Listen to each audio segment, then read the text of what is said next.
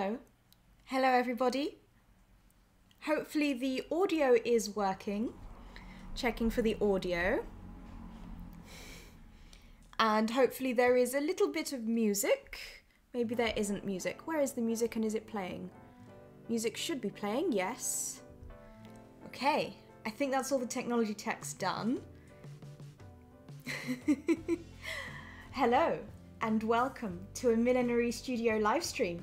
My name is Ilona, I'm a milliner based in London. Oh dear, I've messed up that first line, haven't I? And I'm not filming this not live, so I can't re-record. Anyway, hello everybody. How is everyone today? I am enjoying the sunshine because summer is apparently here in London. So I've dressed up in my best spring gear for the stream.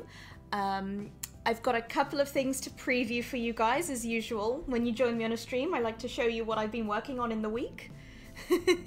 So I guess, shall we start looking at some things I've been working on and then we'll actually get on to the meaty bit of the stream. If any of you follow me on Instagram at @ByIlonaMillinery, you will have seen that I've been posting pictures of these headbands. So I've got a pink one, a black one, black and orange, and then I've also got the blue flower that we completed in one of the previous live streams. This one isn't on the headband because the one on the headband has been on my mum's head this weekend. She wore it to a party she went to, so hopefully she enjoyed it. She looked lovely in it. So this is just a second flower that I made just to have some copies of them. Should we have a look at them close up? Let's see if I switch camera views. Here we go. Look at this. This is the pink version. Oh, let's refocus that. Here's the pink version. So, whoops. There we go. That's still not focused, is it? There we go. Here's the pink version. So I used slightly different fabrics in these ones. So if you remember from the last stream, I had a few problems with tooling the cotton petals of the flower because cotton is less able to resist the heat from the flower tool. So it got slightly burnt in a few places and I had to redo the flower. Just so that it didn't have any burnt edges. But in this one, I've not used cotton. This is pretty much all silk with silk velvet. So we've got a layer of silk organza. Then I've got a layer of silk velvet. So far the same as the other hat. Then the back of the velvet, because you need to back the velvet to give it some stability, is actually backed in an acetate lining fabric. Normally I wouldn't have used the acetate because, again, the acetate, it's a man-made fiber. It also kind of melts under the hot flower tool, so I had to be very careful with it. But the reason I used the acetate is because I had a whole book of samples of acetate linings, and I just wanted to use up the duplicate samples that I had because I had two sample books with slightly different overlaps. So I wanted to use this pink on the back of that flower petal to use it up so that I didn't feel like I was wasting it. Then after that I have a layer of another sample fabric. Oh no, this one's white dupion. That's not a sample fabric, just standard white dupion. And then this is a different fabric. This is a silk satin backed crepe or crepe back satin. So we've got some, I chose to put the shiny satin side on the other underside because I didn't want that shininess coming through and interfering with the shininess of the velvet. And then the second layer of petals, it's the same all the way through, but slightly different pinks, just to see how the different tonalities would play. I think that's turned out pretty well. And apologies for the plaster on my finger. I know it's unsightly, but I was doing some drunken sewing yesterday and I stabbed myself. So yes, better plaster than ruining the fabrics. This is the orange and black. So again, I've got the silk organza, silk velvet, but this time it's backed in silk organza. I wanted to see what it would look like with it being slightly kind of smoky looking. So instead of a black or an orange to completely cover the back of the velvet, the organza, the black organza lets the orange of the velvet come through a bit, and so it looks a bit smoky. So just a few more tonalities in there. And then an orange silk dupion and a black silk dupion, and the same repeated again. And then it's on a headband that I made myself, which is a wireframe covered in buckram, then covered in bias dupion, and on the underside it's got a Petersham ribbon with my label on the inside, and it's all stitched invisibly, so you can't see any of the stitching there. There we go. So that's one thing I've been working on finishing for the summer season. Another thing I've been working on, and this video is coming soon, and I've learnt my lesson to not give video deadlines to you guys, because sometimes things go wrong and I can't release a video when I want to. So there is a video coming on this next hat that you'll see, but I don't know when it's coming. But that hat, here it is.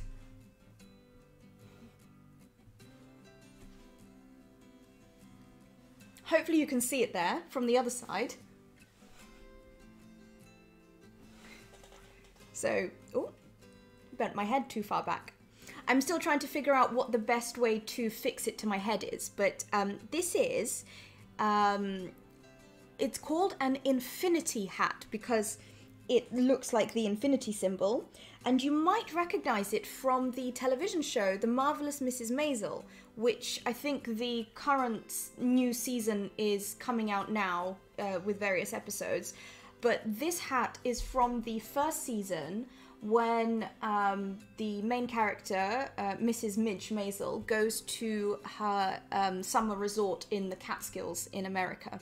So, and this is actually quite a standard design for the 1950s. I think the costume designer for the show did such a good job at finding vintage costume pieces. And if you're looking for something to watch that's really, really fun and also exceptionally stylish, I do recommend you watch The Marvelous Mrs. Maisel, because not only is the storyline fun, but the fashion is so fun. The fashion is amazing in it.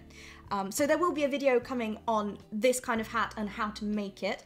I don't know if this is exactly how they made the hat for the show, and I don't know if the hat in the show was a genuine vintage piece or if someone was commissioned to make it, but this is how I would make an infinity hat from various techniques that I've picked up here and there. And actually, I'm already seeing one problem with a few design choices I've made. Let's switch camera views and have a quick chat about that.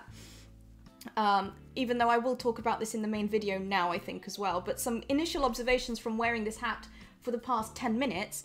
I chose to put the clips in the back, thinking that it would anchor it kind of forwards. And then when I put it on my head, I actually have now decided that it looks better on my kind of head shape. It looks better further back on my head. So I think I need to reposition the clips to make this the front. Or actually, because it doesn't really have a front and back, what if I just rotated it? Yeah, there we go. I don't need to stitch it again because it doesn't have a front and back. Let's see if this works better. I always complicate things and think, oh, maybe I should restitch it. But no, in this kind of instance, there we go. Look at that. That works. Okay, yes. And so now what the combs are doing is they're anchoring in my hair, and it's combing backwards rather than combing forwards. So here's a tip for when you're thinking about where to position a comb inside your hat. If you want the hat to sit forwards on the face, so like if I wanted the hat to be here, I would put the hats in the back because they're going to push the hat forward. But if I'm having a hat that sits kind of further down the back, I want to put the comb at the front so that it can grab onto my hair and not fall off my head going backwards. You can also obviously put the combs in at the sides. So if I had a hat that was sitting here, so kind of like 3/4 on my head, you know, like a nice percher, or some people like to wear their pillboxes to one side. In those hats, I would be putting the comb kind of in the back third, the back quarter. So if this is my hat where my hand is, then this other hand, the comb would be somewhere over here to hold it, pushing it forwards onto my face and kind of across my head to the side. I hope that makes sense. So that's what I've been working on. I've also been working on updating my technology knowledge, always striving to improve what I do on the technology side of things, because I don't know if any of you guys know this, I actually have a background in graphic communication design. That's what my degree is in. And so I've always had a love for photo manipulation and using graphics to kind of enhance visuals of things, and making videos kind of goes into that. And I think I've kind of reached the level where I want to be at with videos, because if I try and push it a bit more, I'm going to overcomplicate things and I'm not going to know what I'm doing, and it's going to look a bit messy. But I really needed to work on updating some of my photoshopping skills, because I was using a very old Photoshop version that I got back when I was a student, and since then it's obviously been updated several times, and I wasn't working on the newest version. And Photoshop have a funny subscription service where you subscribe to the program on a monthly basis rather than just being able to buy the whole suite, and that was prohibitively expensive for me and I couldn't do it. So I've been learning a different program that's much cheaper than Photoshop but does the same things. So my brain has been overloaded, and essentially, long story short, although this has been a very long story already, I needed to take a day off today, and that's what I did up until about 12 o'clock midday. And at 12 o'clock midday, I thought, no, I'm bored now. I can't take another day off. Well, I can't take the rest of the day off because I'm bored and I've run out of things to do.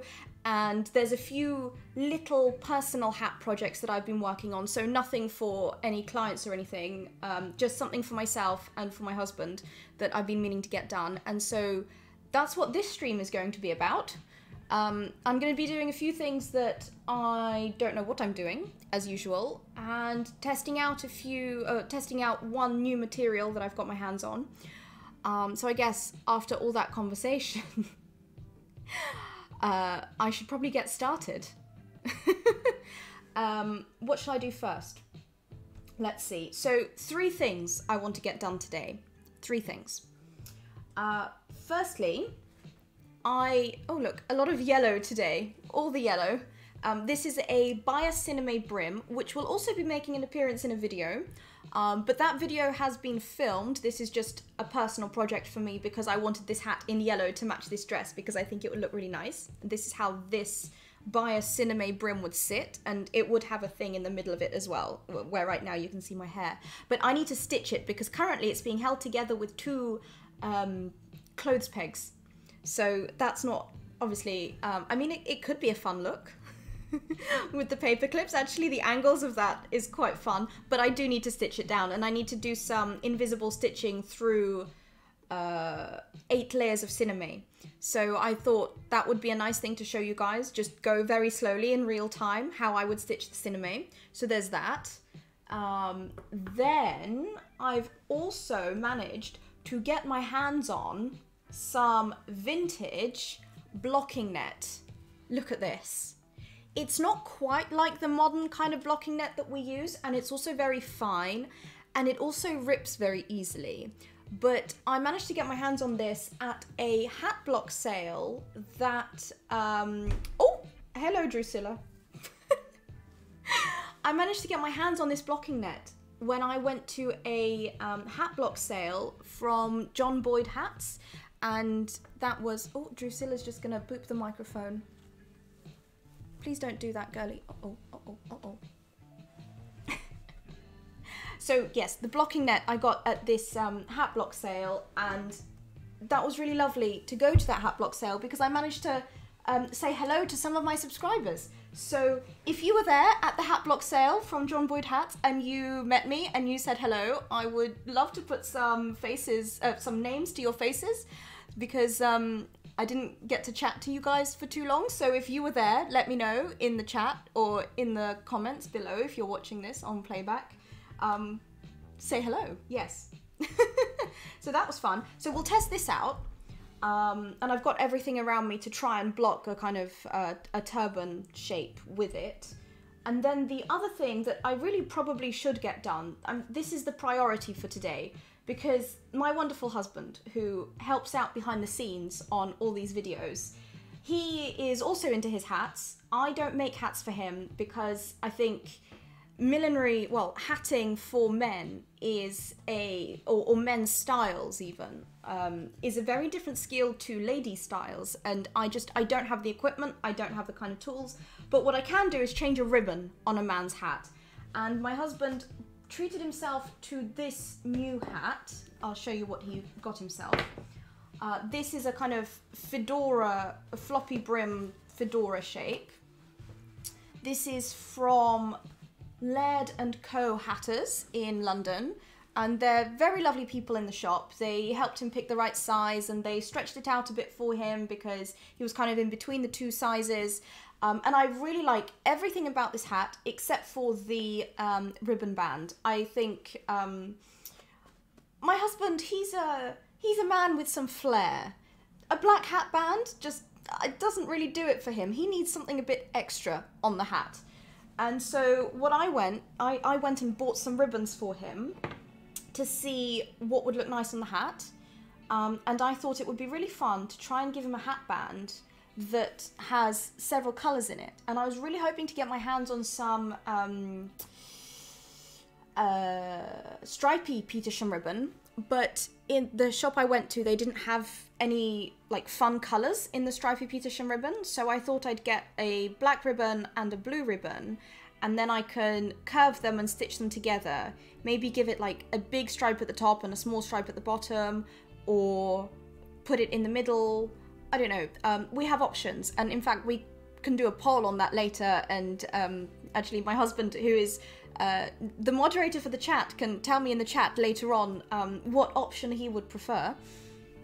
So that's fun, we can do that. Oh, and I also got another ribbon. This is a very nice option, but it's not Petersham, and ideally this would have been a Petersham ribbon, but it's not. This is a nylon ribbon. It's a nylon grosgrain, so it's got a similar texture, and it's made in a similar way, but it's nylon, so it's not going to have that curving capability that a Petersham ribbon has. And I like the colours on it, I like the size on it, I like the pattern on it, and I want to make that into a hat band for his hat as well. And so because we've got these two options, I also wanted to see if I could do a detachable hat band so that he could kind of pop it on his hat and wear it one way one day, and then come home and the next day take off one hat band and put the other one on. So I don't know if that's going to be possible, because ideally I would tack it down with stitches, or maybe it can be seasonal. Maybe in the spring it could be green, and then in the winter it could be blue, because he's got a nice blue winter coat. But we'll see. We'll see when we get to it. But I thought we should start with the blocking net, because if I block it now, it might dry by the end of the stream and we can take it off the block and see. But I'm very nervous about this blocking net because I tried stretching it a bit earlier and it was very fragile. It just ripped. I'll show you what I mean. Where is it? Here's the bit I ripped. Look at that. You can see on top of the block there. I was just trying to stretch it this way to see where the stretch is in this one, and it ripped. So I'm very worried. This isn't like the type of blocking net that this isn't like the modern blocking net. I've got some here. If you don't know what blocking net is, it's like a turban foundation material, and I have a video on it which I will link to, and if you're watching this on a playback, I will link to it in the top right. Otherwise, maybe Matthew can find it in the chat. There's two videos on blocking net that I have. It's one about bias pleats. I talk about the turban base in that one. And also I tried making my own blocking net, which was an interesting experience. But this is what blocking net looks like. It's like a fishnet. It's made out of cotton. It's covered in a starchy paste, and it has stretch in all the ways because this is knitted. It looks woven, but it's knitted, and that's what makes it really special. And it's quite a nice stiff shape, but it's still pliable, and it holds a turban foundation really well. So if you wanted to drape some fabric over this, it will hold the fabric, but it won't be rock solid, like maybe a buckram foundation would be. So it's nice to have those options. But you can't buy this anymore because all the machines that used to make it were decommissioned, and now no one's making it. So that's a shame. So we've got to find other alternatives. The alternatives being finding your own cotton net and starching it. This was one of my experiments. As you can see, it's really not as stiff as the modern made black version. It just dents everywhere. So I don't think it would support as much fabric as the other one could. Maybe I could like stiffen this over the top again and try again. And really what the problem here is that look at how fine this blocking net is. I stiffened it with a starchy paste, and the problem with that is that starch needs some fibers to latch onto and kind of burrow its way in, and then it expands, and that's how it stiffens. And because there's just not enough cotton fibers in here compared to the modern blocking net, there's just no way it can hold all this starch that's needed to get this. So it's not about level of stiffness, it's about amount of stiffener that's been applied to these fabrics, and that's where the problem comes in. But this blocking net, which is a vintage one, now I hypothesize that it is from the 80s just by looking at it. It could be earlier. I think it could maybe be like from the 50s to about the 80s. And because it's so fine, this one has a hexagonal pattern, so it actually looks a little more like cotton bobinette. If you're into your corset making, you know what that is. It's like a non-stretch cotton fabric, I think. Or well, or is it stretchy? Or it's supposed to not be stretchy for corsets, but actually I have some cotton bobinette in my cupboard and it does kind of stretch, and I thought that could be used for the turban foundations, but I didn't want to waste it because I ordered it and I thought, oh, it's such a nice material. Actually, I want to make a corset out of it rather than a turban, so I didn't end up experimenting on it. So I guess this is the only option right now. Let's see if I can count how many strands this is. This does not feel like cotton to me, but it definitely feels sticky. So there's some kind of stiffening agent in here already. I think this is nylon. I think it's nylon, and if I stretch it, so it stretches that way. So let's say with the grain, even though there isn't a grain. So I guess parallel to the cutting line. Let's go that way. Oh, you see it ripped. There, it ripped. I can get my nail through that. So, okay, so stretching it parallel to the cutting line is a bad idea. Let's go a bit further along and stretch it perpendicular. Oh, no, you see, ripped that bit off as well. Because with the modern cotton blocking net, it was possible to really stretch it and it wouldn't rip, I think. Or at least I don't remember ripping it. Maybe it can rip. Let's try on the diagonal, so on the bias. Oh, no, also rips. Okay, this is just a very delicate blocking net. Let me clear some space on my table.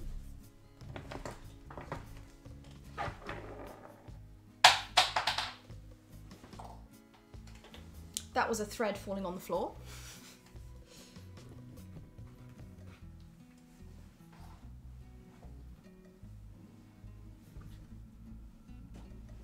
Okay, I now have space on my table to block. I need to cover this in cling film first. Always cover your blocks in cling film to protect them.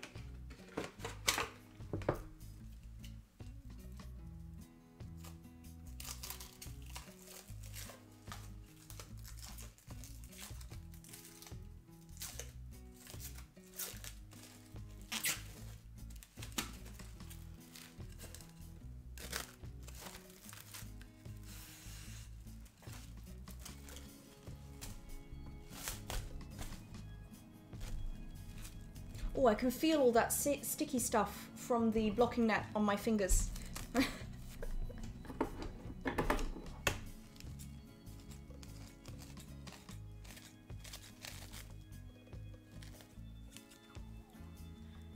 There's loads of people in the chat today. Welcome, everybody.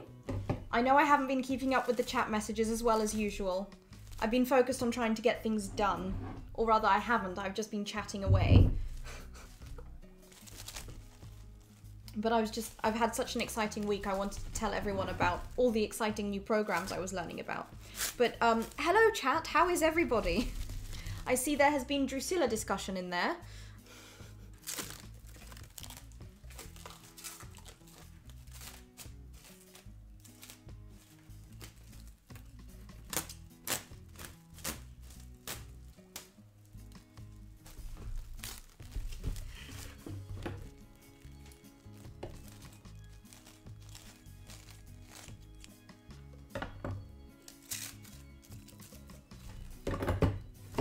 Okay, that's going to be enough cling film.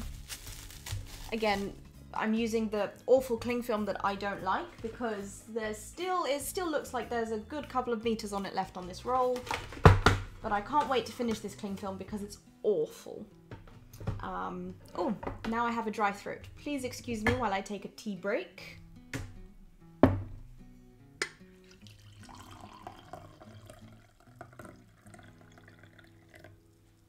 I'm drinking Sencha Goji Berry Green Tea today.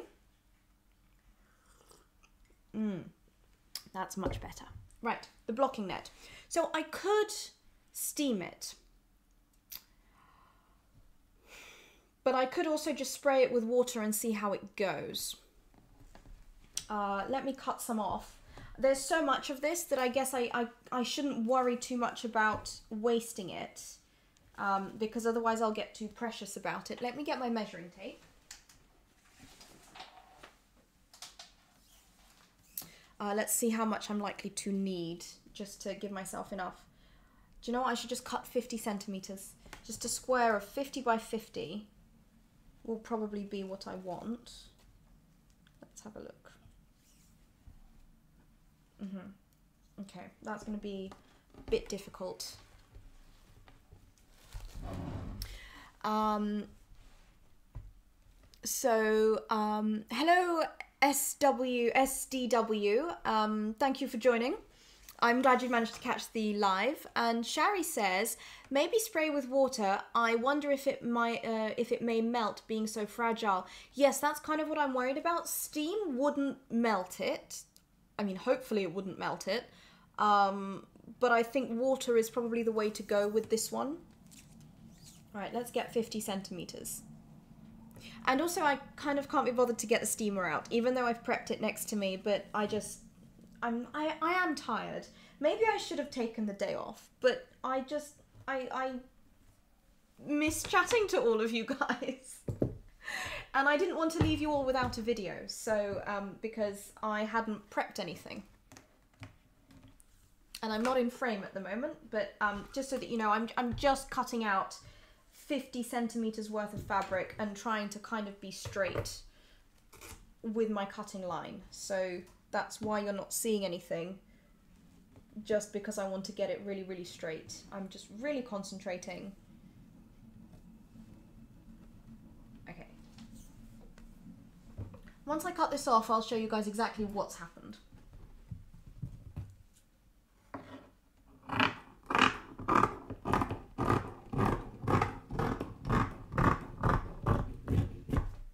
Right. I really hope this works, because I love making turbans so much, and yes, I made my own blocking net in one of the other videos, and it is passable. It's just so much extra work that suddenly the turbans just increase in price, and then it feels like it's not worth selling them to people, because then they're paying for extra, you know, extra time for me to make the actual stiff blocking net, and that doesn't feel right to me from a consumer perspective. So yeah, if this works, I'm going to be so happy, because I do see summer as turban season. They're very lovely to just throw on and leave the house if you've got like hair that you haven't washed.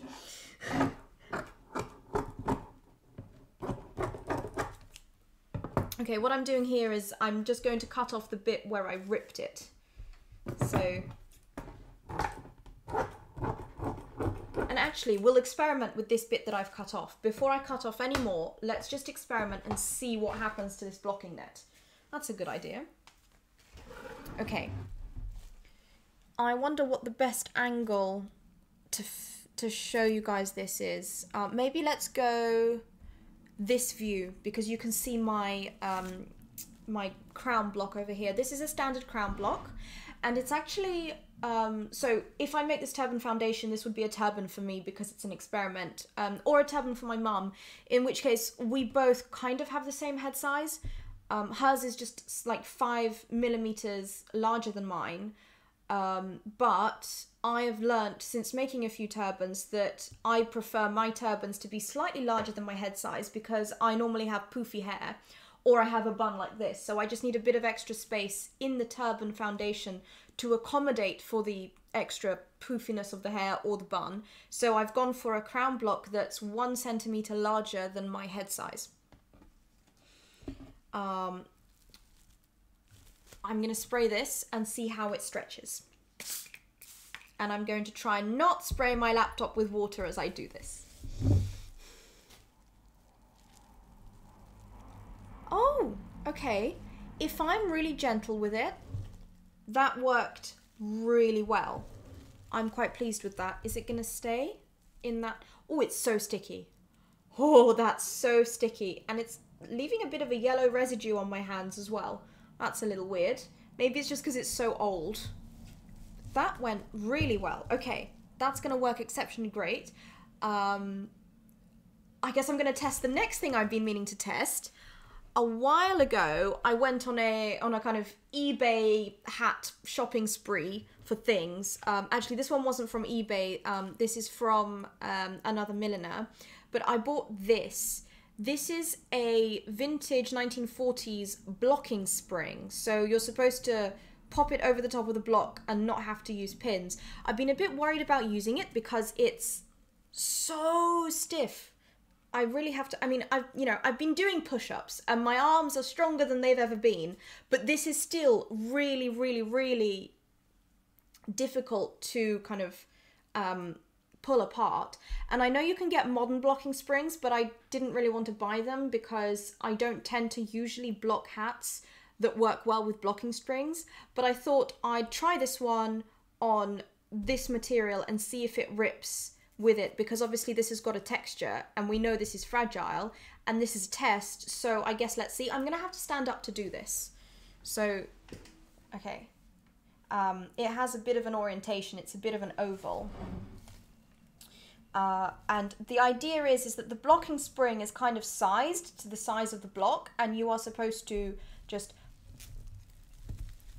pull it down. Ooh. Oh, okay, no, that does work. That works. And then you're supposed to be able to pull your material and the blocking spring should hold it. Is that holding? That feels like that's holding. Oh, that's working very well. This is much faster than using blocking pins.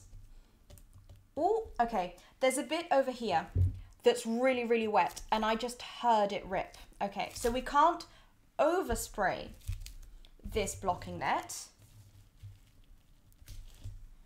Okay, no, that does seem to have worked. I have a few creases down the sides, but I think that's just because I'm got this strip of a rectangle, and if I covered the entire crown, that should work. Gosh, my hands are so sticky. Okay, I guess I'll take this off and we'll cut a square to size and we'll block that. Okay, one thing I have learned about the blocking springs, and this is really, really important, if you're using a blocking spring and you're going to take it off the block, make sure you have full contact with the block with your thumbs like this, because if that spring springs off the block and you've not got anything to stop it, it's going to spring up in your face and you're going to really hurt yourself. So there we go. I kept my thumbs on and I rolled and it's come off quite well. Oh, okay. An issue. Before we get too excited about the blocking net. It's got itself caught in here. Maybe, but this is the wet bit. So the rest of it's already dry, but this is a very, very damp, saturated bit with water. So maybe that's why. And then if I try and pull it, oh, it's really, oh, it's kind of melted into itself. Okay, we'll be very careful, I guess. Oh, it didn't rip. I thought it ripped, but it didn't rip. Oh, that's encouraging. Oh, you can see it's got a little bit of a a dome to it. Right. I'll get rid of this and cut out a 50 centimeter square, I think we said. Let's try.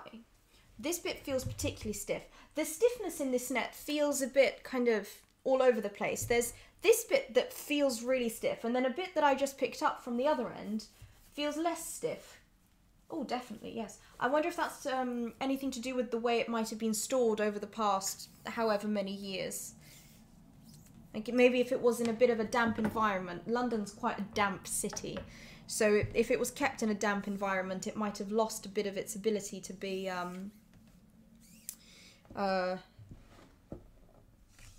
stiff. I'm just going to measure 50 centimeters, and to get a nice square, I'm just going to fold. Oh, actually, because it's already 50 centimeters, I don't need to measure it at all. I can just fold this corner over to get a straight guideline for my cut. There it is. Just hold that down with my arm.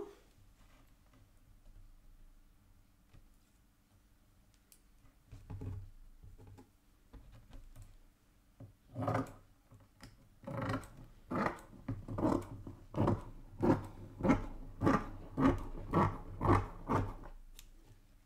we got any photographers in the chat by any chance?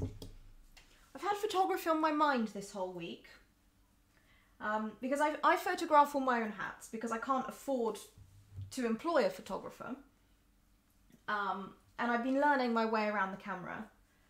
And this week, another thing I learnt in my quest to better myself around technology, I've learnt how to shoot in raw camera files and edit them.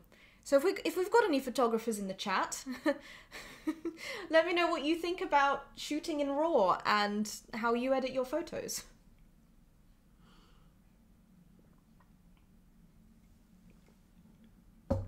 Right, let's block. Because this is hexagonal, I'm kind of going to assume that it doesn't have any particular way it should go onto the block. Like I don't think it matters what's the bias and what isn't the bias because it's a hexagonal weave anyway. So I'm just going to spray it. Oh, that's going to saturate it. I'm going to very lightly spray it away from the technology.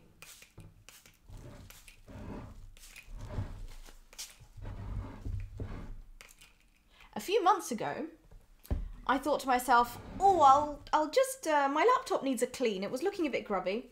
And I thought, oh, I'll just wash the keyboard. I put too much water on it and the keyboard stopped working.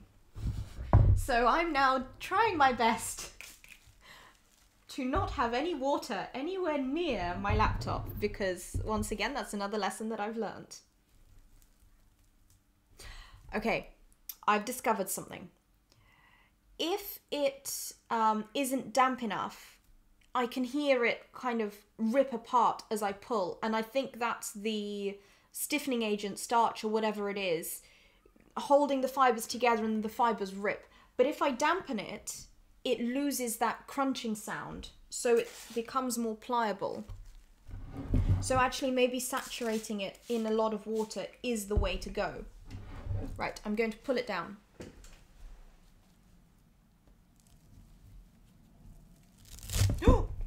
Oh, that ripped. That was definitely a rip. Oh dear. Oh no, I have ripped it in places. Okay, so how come I managed to get this? Oh, okay, I'm going to persevere and see what happens with this because I've already cut this bit off. I'm going to pull down the blocking spring.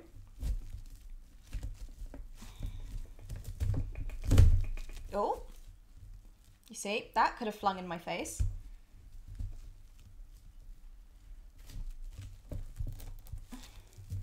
No, I think that's ripping it even more.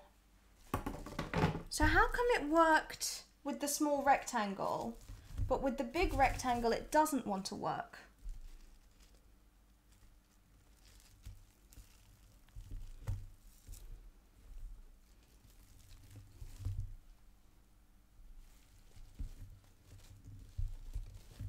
maybe I was too rough with it. Oh gosh, it's so sticky.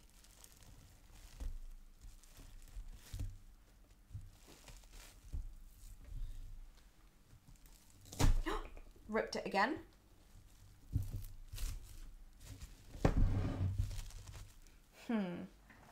Okay, I'm going to try and put the blocking spring on it again. It's got rips in it. I'm not going to be able to use it, but it's not a lot of blocking net, and I've got to practice somehow.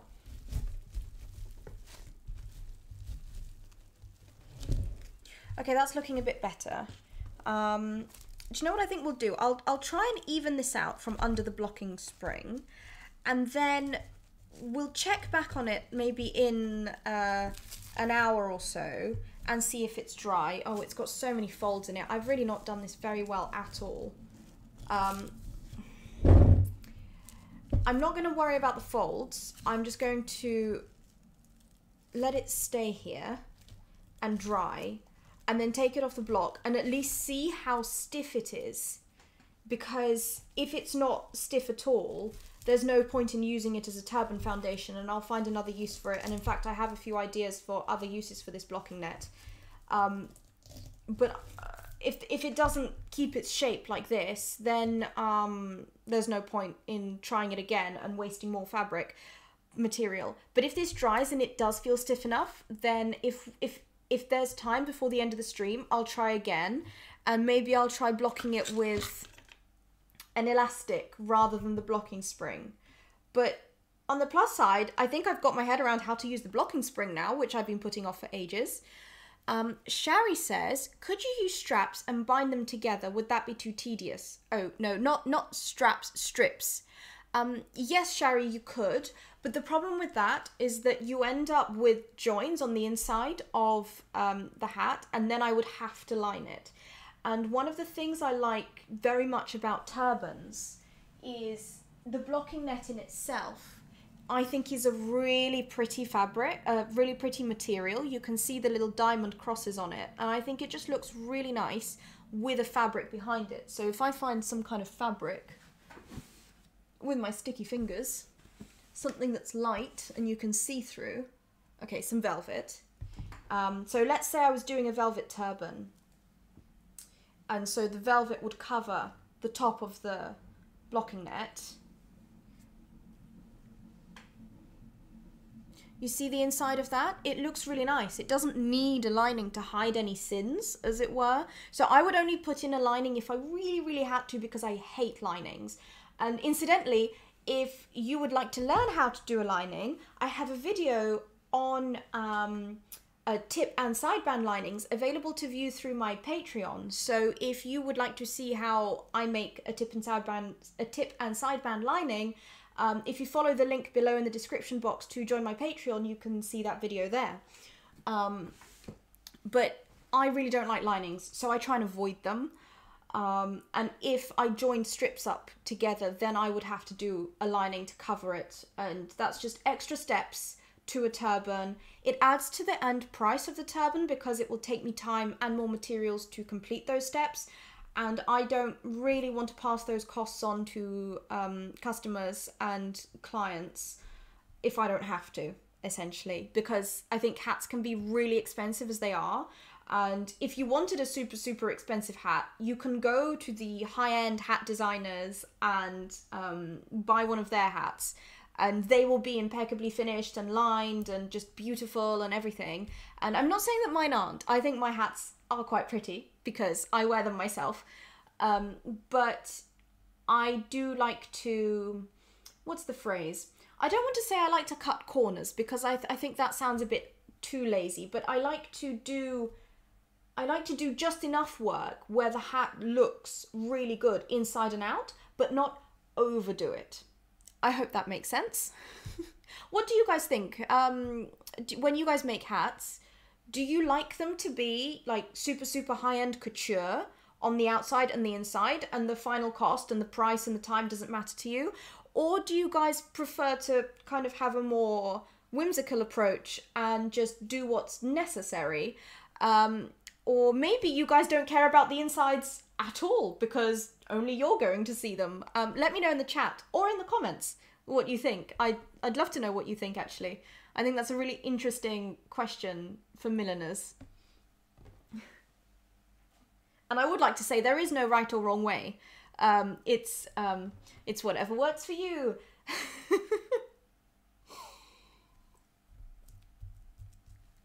Okay, I think this is going to dry pretty fast, but we should move on and try a different thing.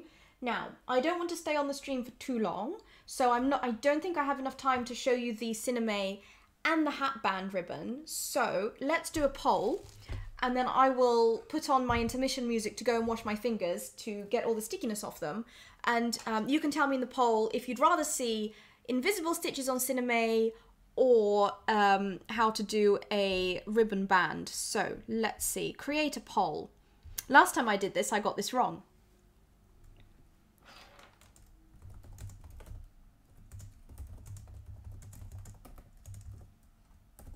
What would you like to see next? Sinamay invisible stitches. Oh, if I could spell. There we go. No, that's not right. I'm wearing a plaster on my finger and I can type wearing a thimble, but for some reason I can't type wearing a plaster. It's very weird. But a thimble is fine. So Sinamay invisible stitches or Petersham ribbon.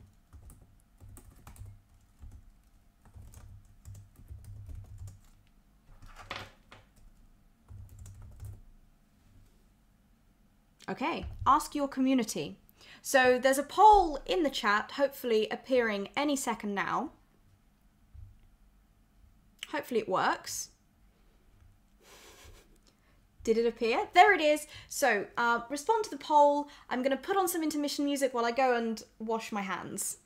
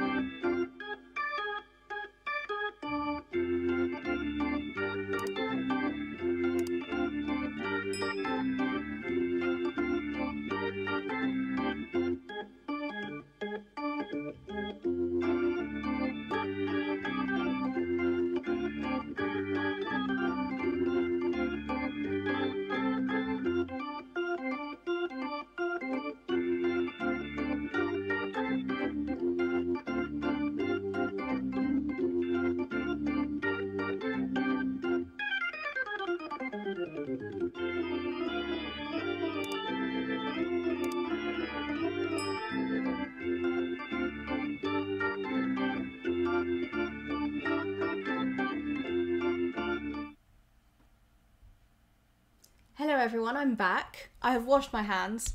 My plaster is now all wet, so that's annoying. I really don't like having plasters on my fingers. I can really feel them. I already mentioned why I'm wearing the plaster. I had one of my friends came over yesterday and I was helping her make a costume for a party that she's going to, and the costume is essentially just lots of plaited ivy all over a foundation, and we had a bit to drink, and essentially maybe don't try and sew vines of leaves onto costumes when you've had a gin and tonic. And if you guys want to see how we did that, I might post a video of it to my Instagram stories. So if you don't follow me on Instagram, go and find me at @Millinery. And if you catch me in the next 24 hours, I will post that video of us having fun and making this costume to Instagram stories. I think we had fun. Let's have a look at the poll. Oh, where do I look at this poll? Let's end poll. I think everyone has hopefully had a chance to vote. What did the poll results say?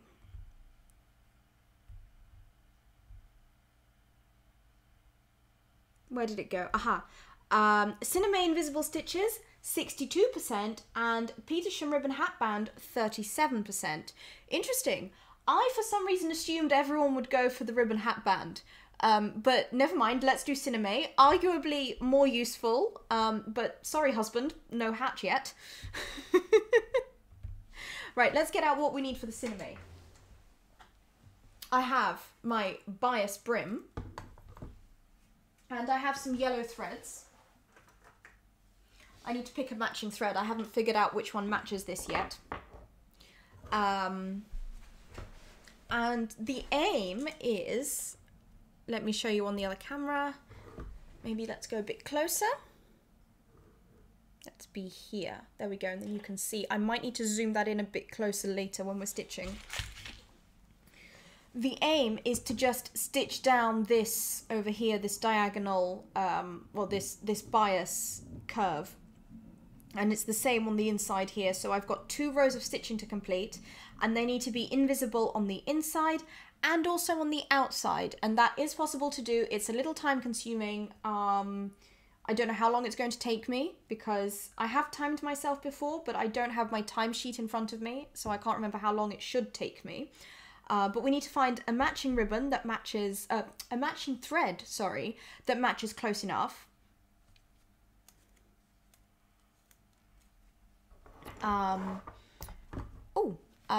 SDW says in the chat, agreed on the piece being well finished, but doesn't have to be excessively done. I love how the black mesh looks with the velvet inside. It's like exposed beams in architecture, structural yet nice. Yes, I've never thought about it that way. What a lovely way to think about the insides of a hat. So poetic. That's really lovely. I'm always going to think of the inside of a hat like architectural beams now. That's a really good analogy. I love it. Right, back to the Sinamay. So I need to pick a thread, and I don't have an exact match because this one, it's close enough, but you can see that it's a little on the light side, so you can see the light reflecting it there, or hopefully you can see. It might not translate on the video. This one is too orange. I don't even have to... Oh, no, let's grab a thread out because sometimes you could be surprised. Is it too orange? It is a bit too orange. I can definitely see that. Yes, I can see that. I don't know if the camera picks it up. Then I have this really, really light yellow. That's definitely going to be too light. Oh, that's definitely too light. It kind of looks like white against the yellow. So when you're matching thread to something, I've found that it's always best to pick, if you've got 2 options and one's lighter than your material and one is darker than your material, I found that it's better to pick the darker option because that's going to absorb the light and it's going to look, at least from a certain distance, more part of the hat and look more invisible. Whereas if you were to use the lighter thread, like if I was to use this one, for example, it really reflects the light. So no matter how I look at it and how I rotate this hat, it's catching the light from everywhere. So I've got a window behind me, it's picking that light up, it's picking up my front light and my light that's kind of above me over here. Whereas the darker one is definitely picking up less light, and so it disappears into the hat. Whereas the light one just jumps forwards at you. It's kind of the same principle with makeup. If you put like a light eyeshadow on, that part of your face jumps forward, and then if you put a dark eyeshadow on, it recesses. So it's the same with thread. So I'm definitely not going to use this light one. That's also way too light, and it's also a bit green toned, and this is quite a warm yellow, so this is not a good option. And then I have this mustard. Oh, that's definitely going to be too dark. Oh, actually, you see, I say it's going to be too dark, and then I take a thread off and I put it against the hat, and actually that does disappear quite nicely, especially when I put it along the kind of grain of the Sinamay. But I think I'm possibly still going to go with this lighter yellow option, even though I did say it was, oh, maybe I'm not. Okay. Or, you know, the other option would have been to just go to a shop and pick the right yellow, because thread comes in so many different colours. But I'd rather use what I have in my cupboard, so I'm going to pull on the thread a bit, make it tight, and have a look at the corners and the edges and see what I can see. Oh, that light one is really standing out, whereas the darker mustard coloured one is surprisingly just disappearing. Can you see over here? I don't think you can see the thread, because I can hardly see it. The mustard one, but the light one I think really stands out. Okay, we're using the really dark mustard one, so look at that. This is really dark, and yet it matches this bright lemon yellow colour. Interesting.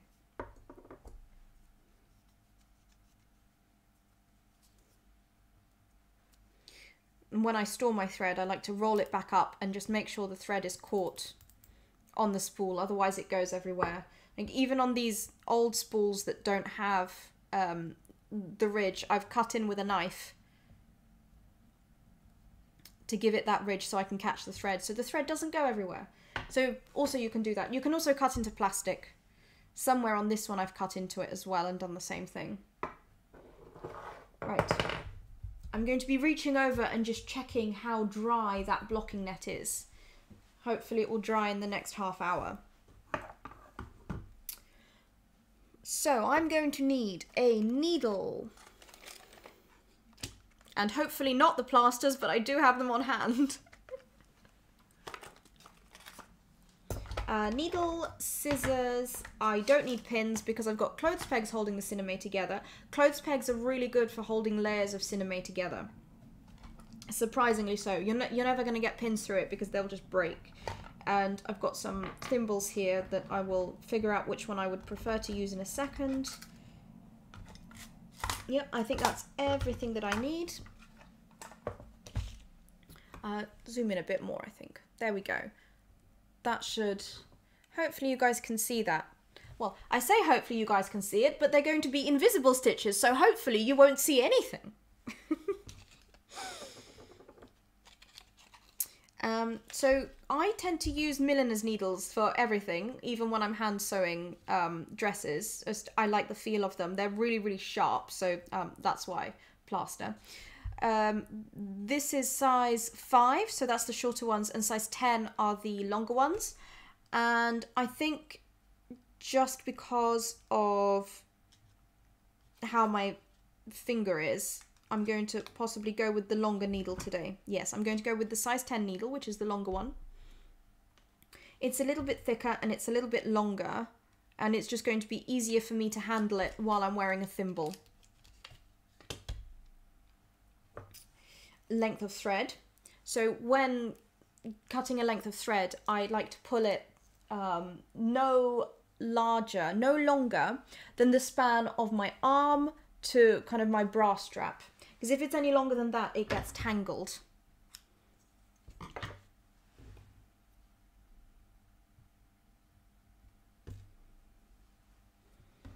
And then I'm going to thread the needle.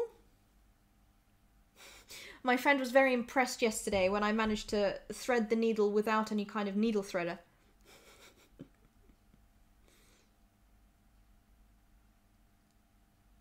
Except today I'm going to struggle. Oh, no, I got it. I was thinking I was about to struggle because the thread is the same colour as the plaster and I couldn't see it. Okay, and now to tie a knot. This is a really clever way of tying a knot. I'm going to show it to everyone because when I first started in millinery about 5 years ago and I went to my first millinery class, the tutor saw how I was tying a knot. in the thread and told me, no, don't do it that way, do it this way. And this is a really clever way of doing it. So you take your thread and you wrap it around your index finger, then you hold down that join, roll your fingers, and then pull on that thread, and just make sure you don't let go of it, and you pull it, and here it is. Here is that knot. Nice and quick. So you don't sit there fiddling and manually tying knots. So, I'm definitely going to need a thimble. This is very stiff Sinamay. You'll find that different brands of Sinamay, different suppliers of Sinamay, some of them will be stiffer and some of them will be a little bit more flimsy. And the stiffer one is definitely more difficult to sew just because you're not trying to pierce it. You're trying to weave it between the holes like you would on any kind of straw hat. But you're also going through so many layers because when I work with Sinamay, I don't tend to work with Sinamay, but I don't like how transparent it looks. Sometimes that's really lovely on hats, but that's just not for me. That's not my style. I like it to look like a solid color from far away. So you can see on the big camera view, on the front camera view, from far away, this looks quite solid. So you can kind of make out the background behind me, kind of. Like you can tell when I move it from the orange to the white, you can see that change. So if I hold it here, you can see half of it's in shadow and half of it isn't. But this is 1, 2, 3. This is 4 layers of Sinamay. And on the overlap, that makes it 8 layers of Sinamay. So there's a lot to stitch through here. Okay, we've got our needle, we've got our knot. I should really wear a thimble because this is going to hurt. In fact, I'm going to do 2 thimbles today and see how I feel halfway through because this does make it more difficult to pick up the needle. But I really hurt all my fingers yesterday, so I need to protect myself. First off, I need to place the knot somewhere where I can't see it. Now, because this is 2 layers being joined together, that's actually really easy because I can hide the knot between the 2 layers. So that's useful. So let's do that. Let's find a place to pop it in. And then I'm also just pushing the layers together with my other hand just to make sure that they're nice and stiff. And this tail that I didn't quite manage to tuck in, I'm going to cut it off once I'm finished. So, popping the knot through into the top. Oof. There it is. Okay, the knot's gone in. You need to make sure I can't see it on either side. And then what I'm going to do is, and I mean, it would probably have been easier to show you guys invisible stitches with like a black thread or something, because then you could see where the stitch is landing. But I really need to actually make this hat properly, so it's not really a good demonstration sample. But, so, where the point of my needle is, over here, this is where my thread is coming out. I am literally going to grab just 1 strand of the Sinamay, just 1 strand traveling upwards, and push the needle through to the other side. And can you see how, if I focus that camera, the needle has gone through at an angle, so it's on a diagonal. It's not gone straight, it's gone on a diagonal.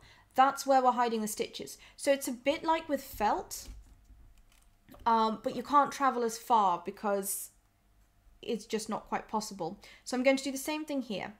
Just pick up 1 strand of the Sinamay and really insert my needle in the direction of the seam that I'm trying to stitch together.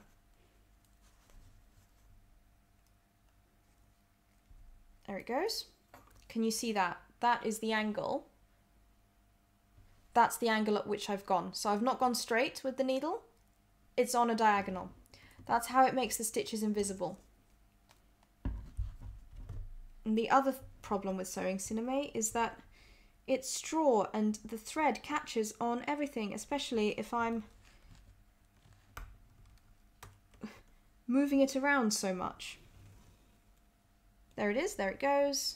Oh, the focus is all out on this, but we shall carry on. So, now my thread is over here. I think the mustard was the best choice for this. The thread color of the thread. And here it is again on the diagonal. Oh, you see, on this side, I'm not quite picking up enough of the brim, so I'm going to move it over a bit and angle it slightly differently. There it is.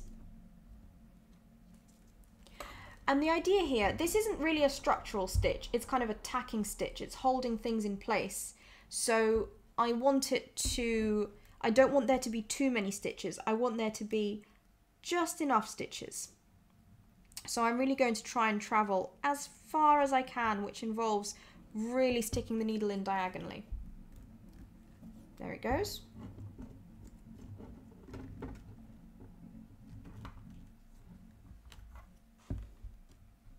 And then the thread gets caught.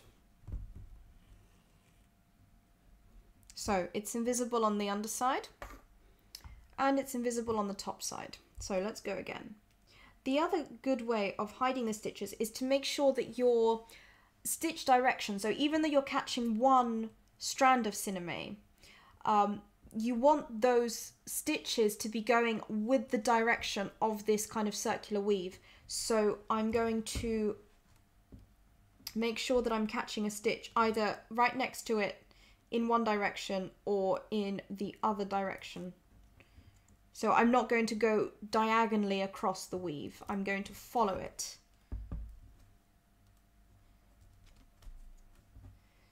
And again, the thread gets caught on the Sinamay. And one thing I could potentially do is wax the thread. I don't tend to wax thread when sewing with anything that's not felt, but maybe that could straighten out my thread a bit, make it a bit stronger. That's something to try next time. Just bringing it close to my face here just so I can see what I'm doing because they really are invisible. Yeah. I think if I'd used the lighter thread, I would have been able to see the stitches, but this is actually pretty good. I guess I'll just keep going. Chat amongst yourselves. I don't know how long this is going to take me. I've done about 5 centimeters so far.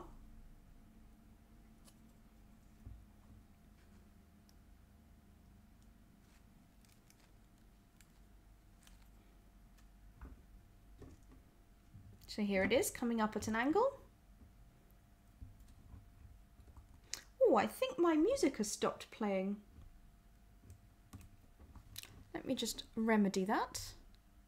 Yes, it did, and no one said anything.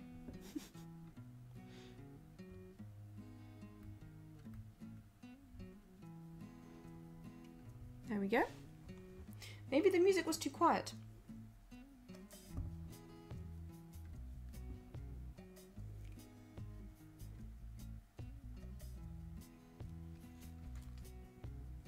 Again, going in at a diagonal, and up we go. Does any of this make sense? Tell me in the chat if any of this made any sense.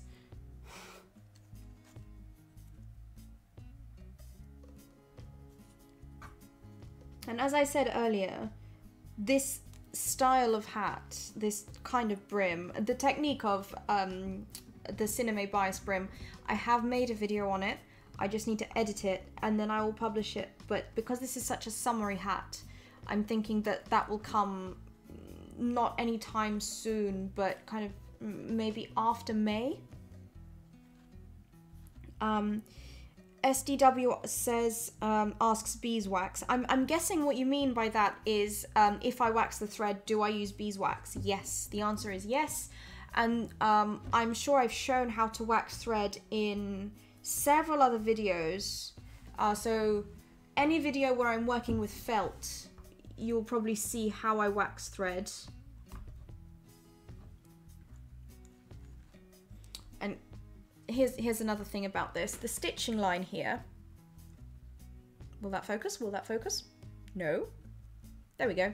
The stitching line here, this is where my needle's sticking out. That's about 1.5 centimeters away from the edge. I could have done it on the edge, but that would require so much more accuracy, and as this is just a tacking stitch, it doesn't really matter.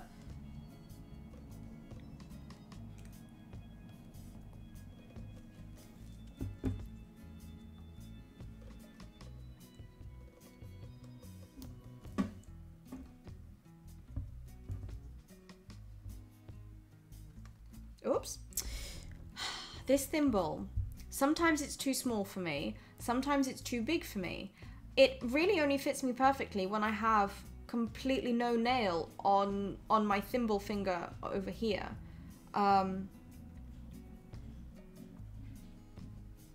Oh, Sherry says, I don't hear any music. There is a sort of blowing sound in the background, almost like a rain or ocean waves. Oh, I'm very sorry about that. I don't know what that could be.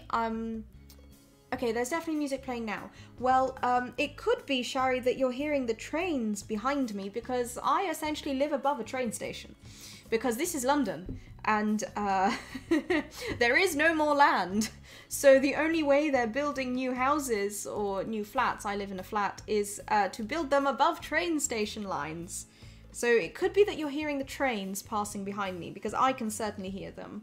And I do get very paranoid. I'm going to take the clothes peg off now because it's holding itself. I do get very paranoid that you can really hear them on my videos.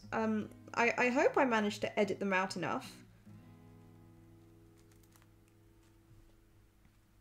Is I know right now I'm kind of into photography and visual language in the videos, but a couple of months ago I went through a phase where I was getting really passionate about learning about microphones and sound systems and audio editing, and that's when I started getting really paranoid about, can you guys hear the trains in the background of my video?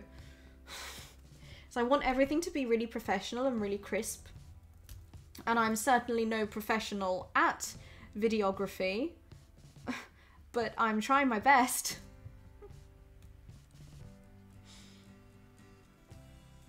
There we go, I've almost finished. So actually that didn't take too long. For some reason I thought this was going to take me so much longer. I'm coming up to the join in a second. Do you know, you could also be hearing my laptop fans whirring.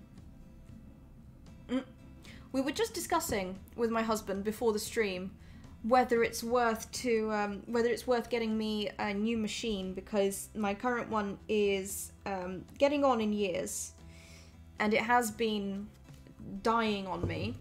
And we just did a Windows reinstall this week to see if that would help it, but we have been debating whether to get me a new laptop or not. I don't know. I'm not yet convinced. I don't like spending money. I'm very frugal. So you could be hearing my laptop whirring, because I can certainly hear it. And the microphone's right next to it.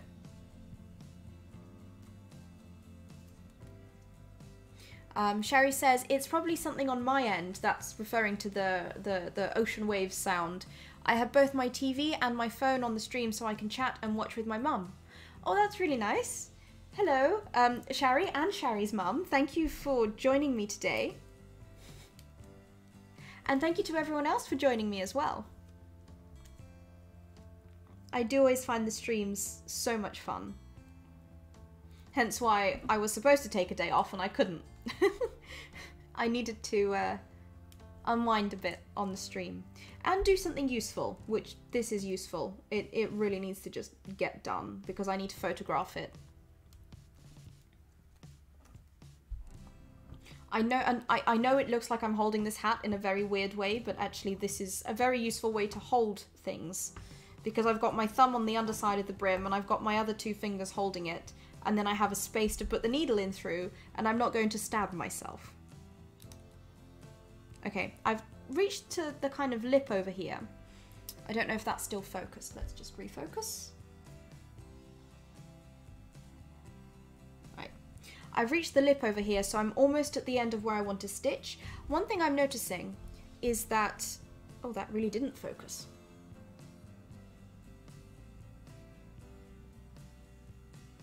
One thing I'm really noticing is that there's a quite a severe gap over here.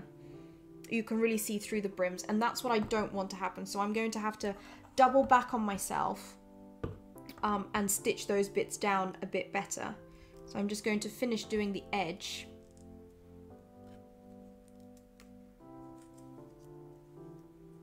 And catch everything down.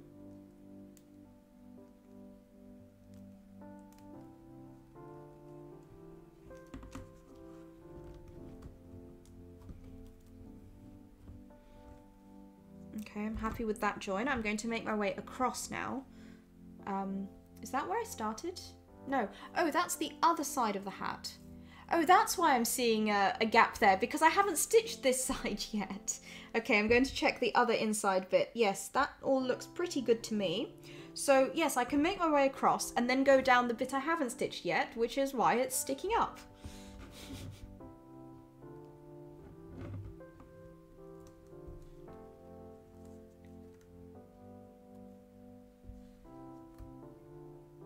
Which way am I going? I'm going across.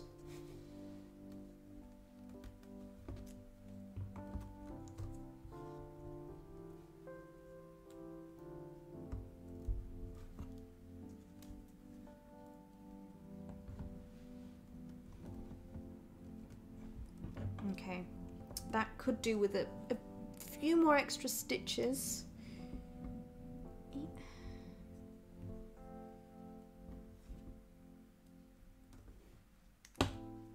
Sometimes this many layers of Sinamay can bend needles. So right now I'm stitching through, there's a bias binding on this.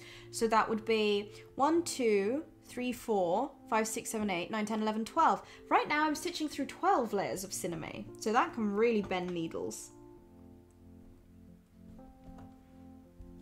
But so far, it seems to be going very well.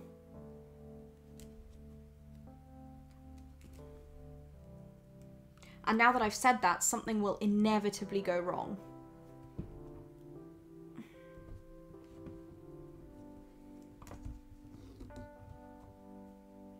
The worst thing is if the thread was to break at this point, because it's not secured anywhere.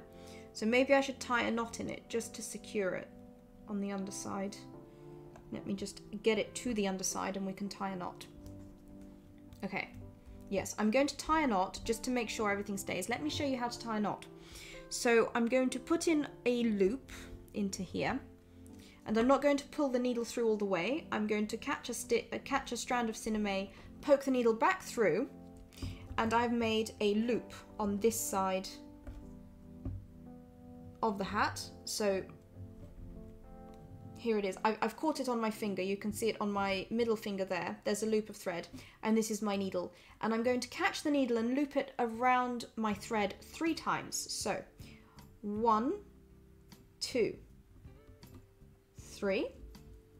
And then I'm going to pull the needle through and hope that that knot ends up at the bottom. And sometimes it just takes a little bit of hand holding that thread, and trust it to go wrong live on stream, which it probably will, because I can't see what I'm doing. I'm just going to try and see what I'm doing.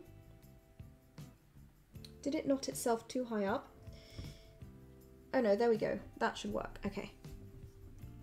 I'm just making sure it works its way down. Okay, I'm going to take the needle off so that I don't stab myself as I pull on that thread. There we go. I've tied the knot.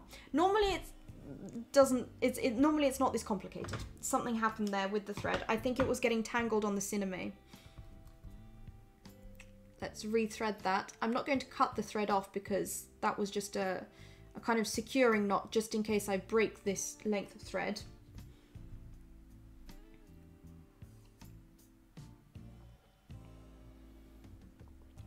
I'm just going to check if this is dry. It's slightly damp and sticky, but maybe we can take it off and see once I finish this row of stitches. I'm talking about the blocking net that we did earlier. Right, so going towards this clothes peg. Let me just double check that it's nice and flat together.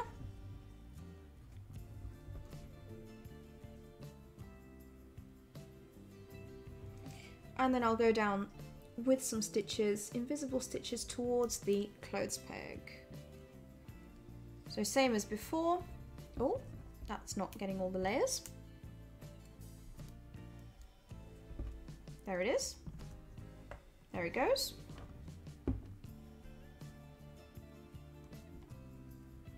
And traveling in a diagonal motion. Catching a single strand of Sinamay, coming back up. These bits around the lip over here folded over, those are the most difficult bits because you don't quite have the same control of the needle as you do going on this side. So in this side I can really direct it in a diagonal way, but then on the other side you see it comes out, and then to put it back through, there's not quite enough space inside the hat for my hand, so I just have to put it through and prioritize making it invisible rather than directional. Whoops. I just pulled the thread out of the needle eye, so I'm going to try and thread it while the needle is still half stuck in the hat. This happens to me a lot. I think it's the thimbles that I use, because I like to use these homemade leather thimbles, because as you saw earlier, the metal ones just fly off my fingers because I've got long nails, and I'm not sacrificing my long nails. I like my long nails. I was given a choice when I was younger by my piano teacher.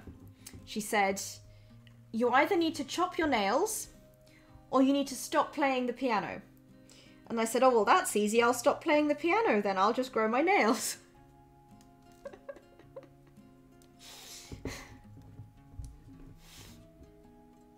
And I feel the same about millinery. Nothing is going to make me chop my long nails off unless I break one.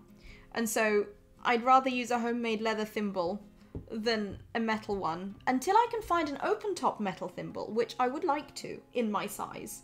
The open top metal thimbles, they're called tailoring thimbles.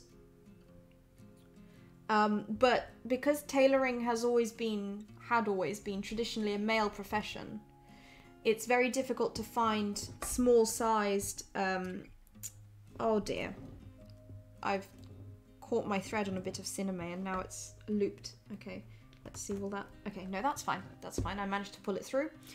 So yeah, tailoring has always traditionally, unfortunately, been a male profession, and so the thimbles, so normally I would resort to buying Victorian sewing thimbles, but there just don't seem to be that many around in tiny sizes for tailors. But there's a lot of tiny sized Victorian, like, ladies sewing thimbles with the closed ends. Right, taking that clothes peg off, although no, I want to keep the clothes peg on, but this brim is slightly coming apart over here. You can see the shadow, so I'm just going to really push that together and pop the clothes peg on. I might pop the two on just to make sure it's all holding steady. Sherry says, haha, problem solved, nails before piano. Exactly.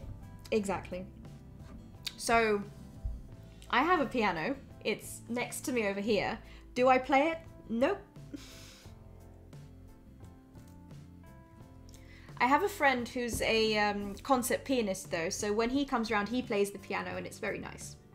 That's kind of the only reason why it's hanging around. But I refuse to get rid of that piano. To my husband's great despair. He thinks it just takes up space, but I'm rather attached to that piano, even though I don't play it. I could play it. I can play some Christmas carols. Silent Night is a particular favourite of mine. And I can also play a Mozart sonata. And I can play... what's the one that everyone can play? The Beethoven Fur Release I can play. And when I say I can play, I can press the keys and achieve the notes, but not necessarily in the right order to the correct timing.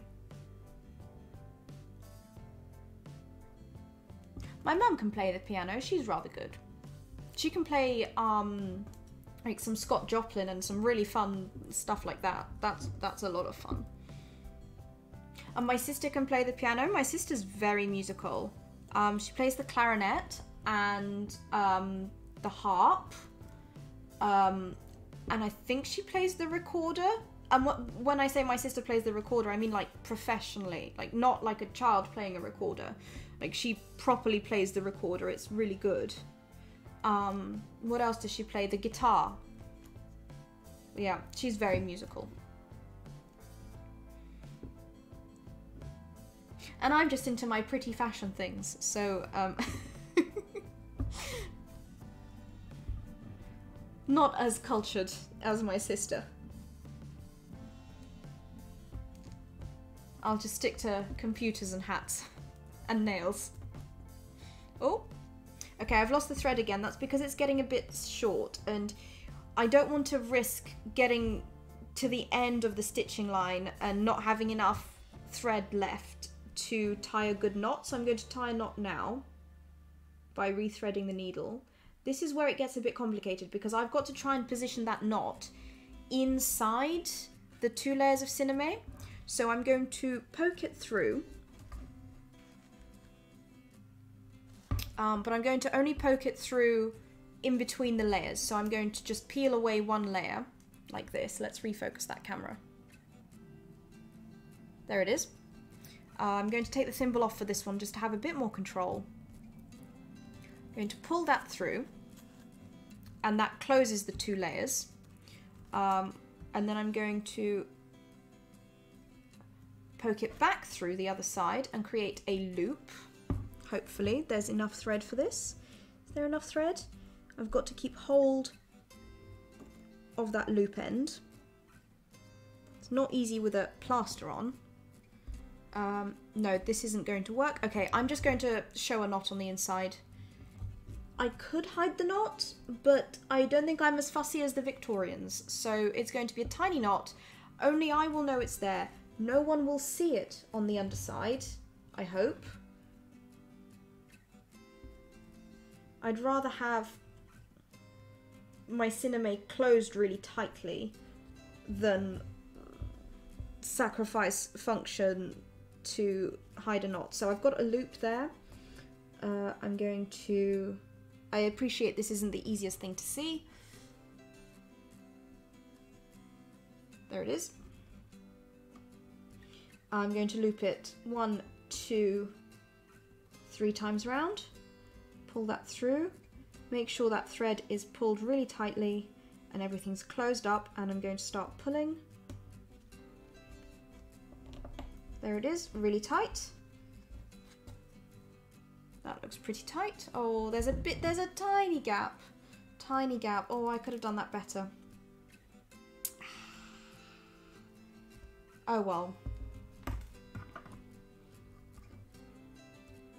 At least you definitely can't see the knot there on the outside yet. I just struggled to find it there when I looked. So the knot is where my thumbnail is. Oh, whoopsie, the camera. I will just change the battery. Bear with me.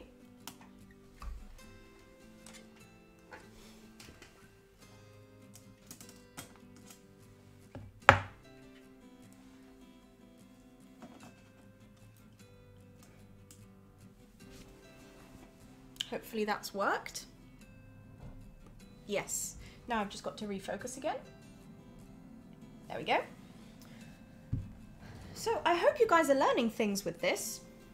I feel like sometimes when I explain things, and my husband will agree with me here, I feel like sometimes I make things look a bit more complicated than they actually are because I'm really going into a lot of detail about things. So I don't want to put anyone off trying this by making it look like it's this complicated, because it's not. Essentially, you're just doing a tacking stitch on one side, inserting your needle diagonally, and then doing a tacking stitch on the other side, on the underside. So tacking stitch, diagonal needle insertion, tacking stitch, diagonal needle insertion. That's all it is, but I'm obviously breaking it down a lot, just to take my time over it, make sure that I'm expressing myself correctly and that you guys have understood me, hopefully.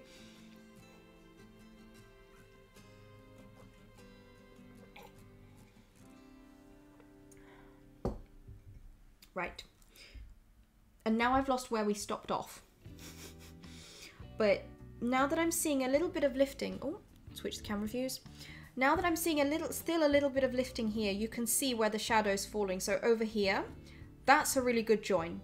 Over here I haven't done yet. You can see that flaps up and down. That join isn't done. This bit's a good join. This bit, you can see that black shadow there. That shouldn't be there. So when I thread up a new needle, I think I'm going to maybe just go over my stitches This top bit I can't really do anything about. Only steam will solve this, which I might do later. But this should be pressed down a bit closer to the edge, so I can do that with my next pass of stitches.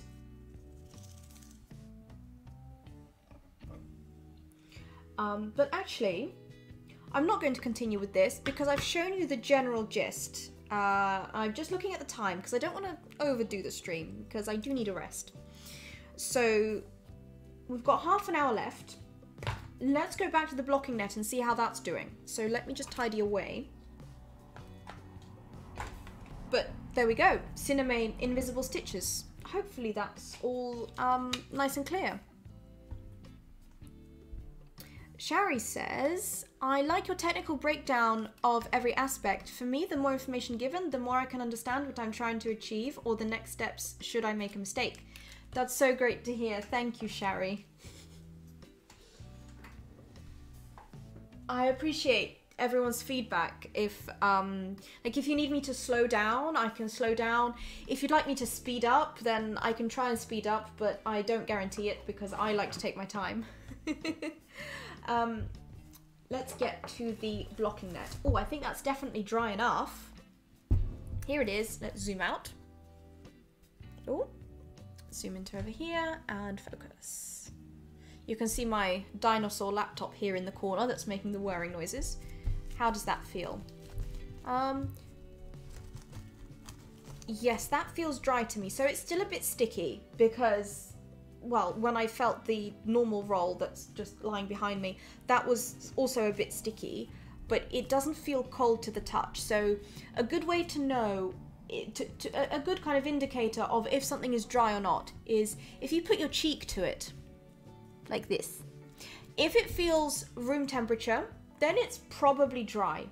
If it feels cold, then it's still damp. And your cheek is a really good indicator of that. Your cheek, or maybe like the inside of your elbow, that's also quite a sensitive bit of skin, but cheek and elbow. So you decide, cheek or elbow. Let's take the blocking spring off. So I'm going to have to lean on it with my stomach a bit and make sure that I'm holding my thumbs here, and let's hope that it doesn't take any of the net with it. Oh no, that seems to, oh, there we go, it's come off. Spring. That looks actually pretty good. So I guess I'm going to try and block another one and then see how that's gone. I kind of want to cut this to size though, just so that I'm not wasting anything. So I'm going to use a pencil. I'm going to take it off my spinner. So this is a crown block. It rests on a spinner. A spinner isn't quite the same as a stand. A spinner is like this short squat stand. And this is the crown block. I'm just going to mark on my front and back. So there's a mark here that I'm going to follow in the block. And obviously it's not going to mark on this, is it? So I need to put some pins in. If this was buckram, the pencil would have shown up. In fact, even on the modern blocking net, the pencil marks show up if it's white. But because it's this, I'm going to have to use, whoops, hold the block. I'm going to use some glass head pins. Usually, I tend to use dressmaking pins for everything. In case you don't know the difference, these are dressmaking pins. They don't have anything on the end of them. They're just plain metal. And then these are glass head pins. They have a bit of glass on the end. You can get these with a plastic tip as well, but the glass is better because it doesn't melt under your iron. And the reason I'm using the glass head pins is because this is so fine, I want to make sure that I know where my pin is and I don't lose it. So I'm just going to weave it in and out of one mark to know where that is. And let's have a look at the other side. This is where the front is. On my block it's marked, the previous owner has marked that this is the front, so I'm just going off that. But of course, if you're using a block where it's not marked, you get to decide where you want the front to be. So I'm actually going to pop it up here. And I'm trying to not get any cling film in there so that I can reuse the cling film. Because I'd rather not have to use cling film from the roll again and again. So how am I going to remember what the front is? I'm going to put a crosswise pin into the back. So I'm going to know that the back is over here. And what I'll probably do is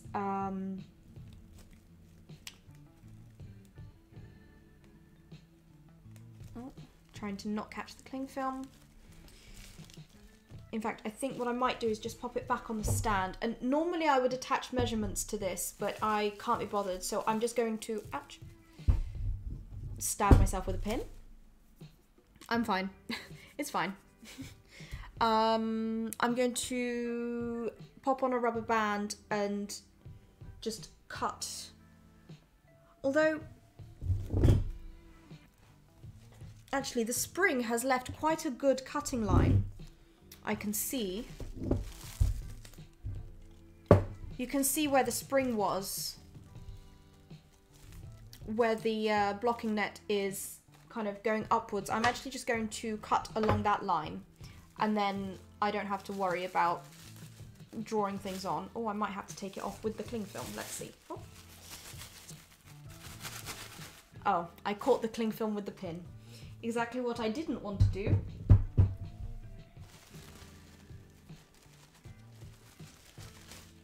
Oh, maybe I didn't. Okay, no, that's fine. I'm going to put the cling film back on the block.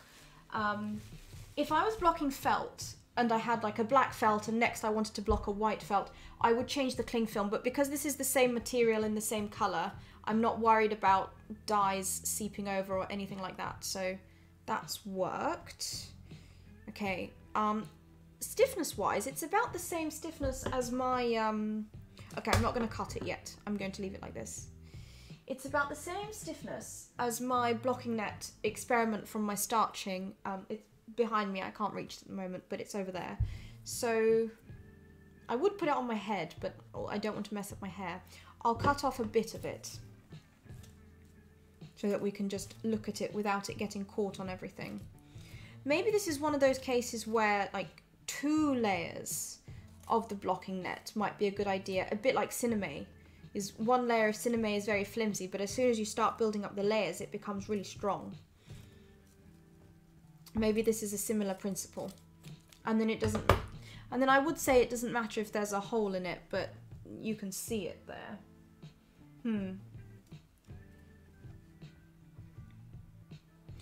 I don't think that would support a bit of fabric. Let's drape some velvet over it and see if it can take the weight. So velvet's quite a heavy fabric because you've got a nap to it. So you've got the little loops that form the nice velvety soft side, and then you've got the backing fabric that holds the loops. It's a bit like a carpet. Let's see. Oh, surprisingly that does hold it. I was kind of expecting it to just completely crumple, and it's fine. I mean, it dents, but it does come back. I mean, this bit hasn't come back, but that's not too bad. Okay, I will get my other experiment. And let's test the differences.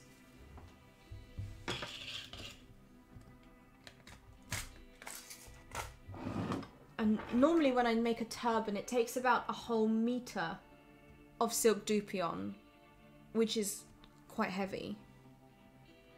But maybe it will hold. Okay, let's test.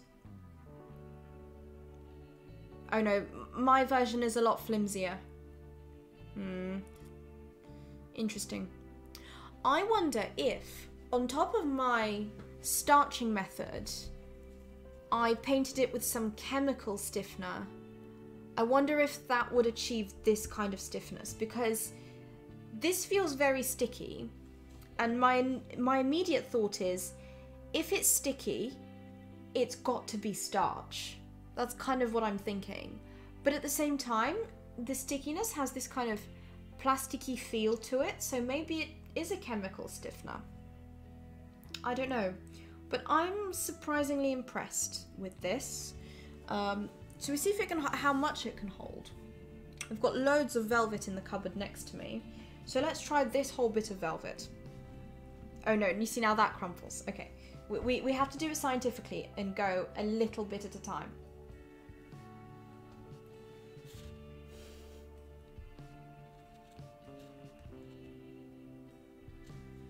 So, if I unravel this. Okay, 1 layer of velvet. We know that works. I shall fold it in half and it becomes 2 layers of velvet. So this whole piece of velvet is, I mean, I've cut into it. This is the velvet that I used in the blue flower from a few streams ago. This velvet is 50 centimeters by, I think, 112 centimeters. So I've cut it in half, folded it in half, and let's test the folded in half. So that's 2 layers of velvet. Oh, okay, it's buckled under 2 layers of velvet. But silk dupion is much lighter than velvet, so maybe a pin tuck turban. Oh no, I don't. I was hoping I had some silk dupion behind me over here, but I don't. It's all somewhere else in another box, so I can't test that. But I actually think that's been quite successful. Right, well, it's been almost 2 hours, and my front camera is about to go, so I don't know if I can say goodbye before the camera cuts out. Husband, maybe you could just come and change the camera view for me, the battery on the front camera for me, so that I don't have to rush too much. I guess while my husband's doing that before we wrap up, I can tell you what the next step will be for this. If I was to make this into a turban, I would want to bind the edge, so you can see on these ones the edge is bound, and on this one as well. Now this is a very thin binding. This is about 8 millimeters, so less than a centimeter, and this one is about 1.5 centimeters. This is much more comfortable. In fact, I might even want to try going making a band around it as much as 2 centimeters wide, because that's really going to give it some extra structural integrity around the head size. So I think on this one, just because it's so thick, so kind of flimsy, I might even try and do a 3 centimeter edge bind. So that'll be what I do next. I would be worried about doing it out of this fabric though, because it really does feel like it rips unless it's wet. Oh, the white balance has completely gone on the front camera, but never mind. I think that speaks to the sun going to bed outside, and I think I need to go and take a rest too, because I was supposed to have a day off today, but never mind. So what have we done today? We blocked with some vintage blocking net, we've done some invisible stitching, and that's it. It's been a very casual stream. We've had some lovely chats, and thank you for joining in, everyone. I always appreciate all your comments.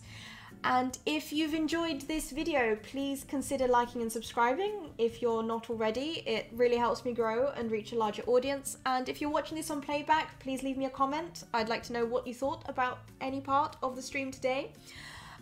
You can follow me on Instagram at @Millinery, and you can also support me on Patreon and on Ko-fi, and I really appreciate all your donations, all your tips, and all your support, be that financial or just through your messages. I like hearing from you guys. Thank you so much for joining me. It's been a wonderfully pleasant 1 hour and 50 minutes, and see you next time in the next video. Bye.